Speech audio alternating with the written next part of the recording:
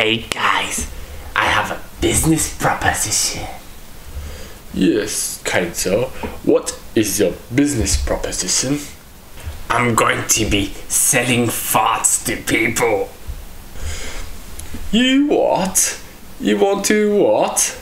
Like I said, I want to be selling my farts to people.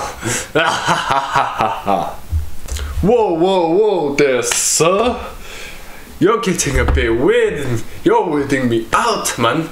Selling farts to people and you're speaking in a creepy manner. I don't think you're going to get very far. But good luck on your endeavors, yeah? No, that's not what I mean. When I say I want to sell farts, I want you to try them. You're going to be my first client, and there's no choice. Alright, that's it. I'm calling the cops.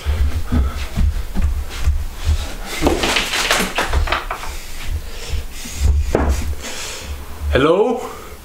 Hey, 911.